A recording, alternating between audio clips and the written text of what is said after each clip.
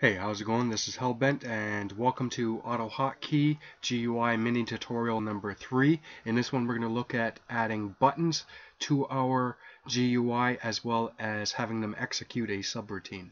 So, I've already created my template here, which is a GUI with a width of 500 and a height of 500.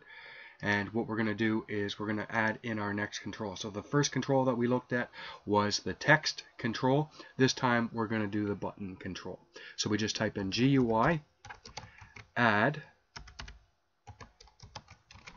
and then the type of control we want. So in this case it's buttons. So we just type in button, and then we're going to need to position it on our GUI.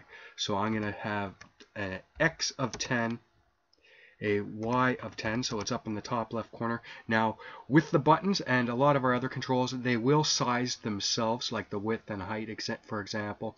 They will do that on their own depending on what's contained in it. So like, let's say the button has some text on it, it will size itself, but usually it's better for you to decide how big it's going to be, so that way you have more control of the end product that you're going to be creating.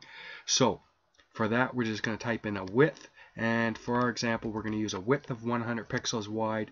Now with the height, with the default text size, I think it's somewhere between a type size of 8 or 12. I don't know exactly which one it is, but what we need to do is we need to create enough height in our button in order for it to accommodate that default size. So I think the minimum is about 15. It could be a little bit less for buttons. Maybe I'm thinking of edits. But let's say for this sake of argument that we need a minimum height of 15. In other words, some of the text is going to get cut off. So bear that in mind when you're creating these buttons. Okay, the next thing what we're going to do is, before I jump into the label, the whole subroutine part, is we're just going to add some text. So the text that's going to get displayed on our button is "Press Me." Alright, and we'll have a look at what we have. And we can play around with our button to make it suit our needs. So let's go ahead and make our button a little bit bigger. So I'm going to change its width to 200, and its height I'm going to change to, let's go with 50. So we'll have a nice big button.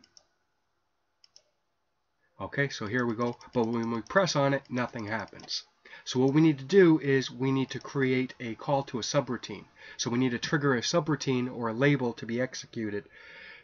So what we need to do is two things. In our options for our button, we need to type in G, which stands for Go to Label. And then we need the name of a label or our subroutine. So let's call this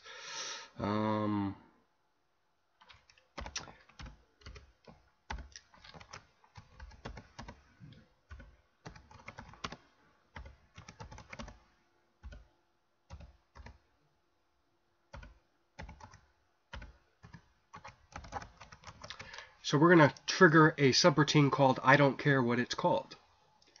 Now we're going to come down here underneath our GUI and we're going to write that in again. And since I'm a slow typer, I'm just going to copy this.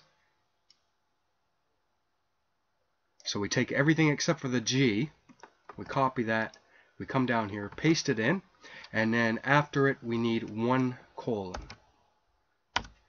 At the end of our subroutine, we need to have a return, so we'll just add that in right away. And now we need to decide what this subroutine is actually going to do. So it can do tons and tons of different things.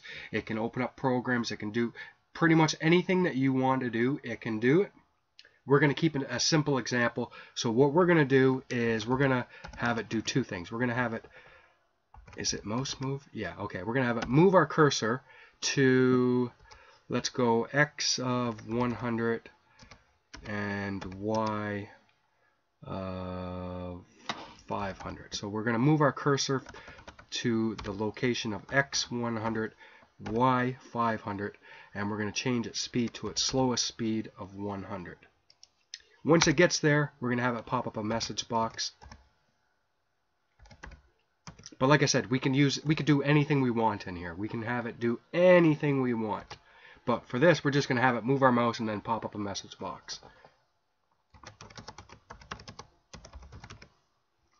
Okay, so there we go. So when we press the button, it's going to come into this label and it's going to execute the contents of it. So the first thing it's going to do is going to move our cursor from wherever it currently is over to probably somewhere about here, I think. And then once it's done that, it's going to pop up a message box that says we are done.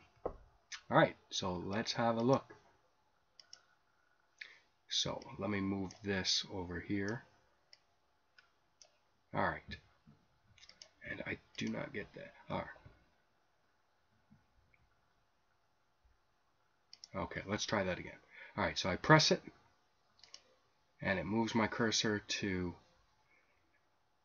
I see what's going on. Okay, so you've seen how it moves down here. Now, if we want it to be related to our screen, because right now everything is related to our GUI, so let's change that. Let's make it so that way it's based on my screen.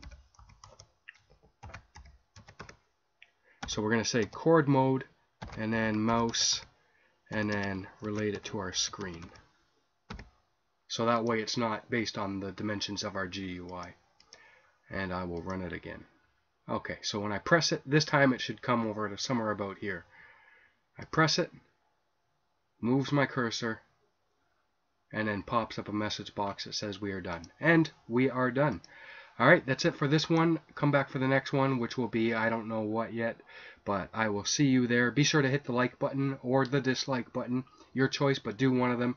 It's this series depends on that activity of yours, so if you don't take the 2 seconds to do it, you'll know why that these tutorials don't come anymore. Alright, have a good day, and I'll see you on the next one.